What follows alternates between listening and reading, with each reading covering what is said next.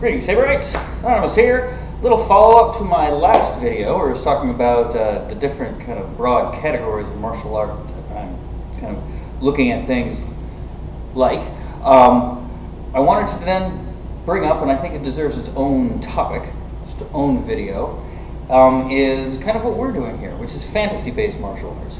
And I think if we look at the progression from traditional, historical, sport, performance, we kind of naturally arrive here, which is the fantasy martial arts. And the fantasy martial arts, of course, begin in fiction. So when people are writing fiction, they bring in different martial arts or something like that. Obviously, Star Wars is our concern here, so the lightsaber becomes a recipient of that treatment. Star Trek, any of the other types of things, we've got Klingon martial arts. As we start to build worlds more and more and more in our minds and through our different media and different ways of expression, we're kind of wanting to add more and more and more and more detail to these worlds. And one of the things that is very interesting about these communities, since we have people from so many different walks of life, is people kind of gravitate towards the thing that they want to bring into this world, into this kind of fantasy realm. For us here, TPLA and other, other organizations out there, we like bringing the martial arts into it.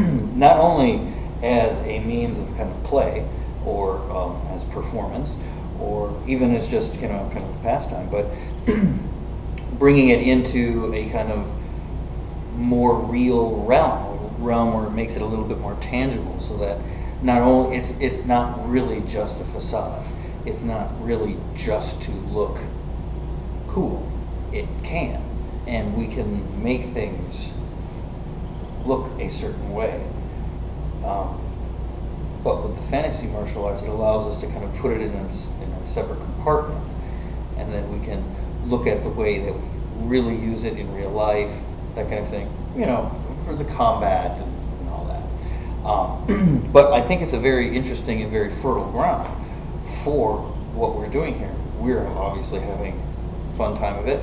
And as you see, the Shen stuff is coming out. There will be more videos forthcoming very, very soon. So keep an eye on those, but that's just the tip of the iceberg. We've got a long way to go. We've got a lot of stuff that we got to put out there. We just got to organize and put into a format that can be digested. So, the fantasy martial arts, and hopefully we'll get into other fantasy martial arts, dealing with barehanded or other types of weapons, more conventional blades, as we've been hinting at for a few months now.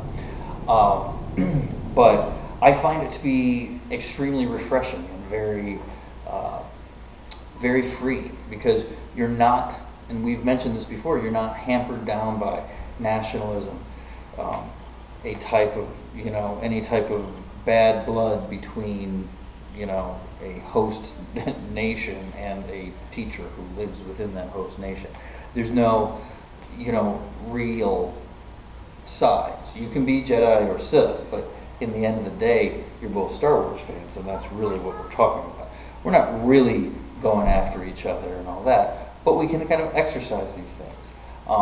That comes in with kind of the whole point of Star Wars to begin with, which was the Joseph Campbell idea of taking these primitive kind of archetypical things that we do that we may have outgrown because we've become civilized. Warring and chivalry, all this other stuff. And we don't want the reality of that back. We certainly do not want that. We don't want to be having to chop each other up into pieces right there. We don't want to be doing any of that kind of stuff. So, the fantasy martial arts, and hopefully this will be an area of real growth. So, anyway, that's it for me this time. So until next time, I will bid you adieu and wish you happy savory.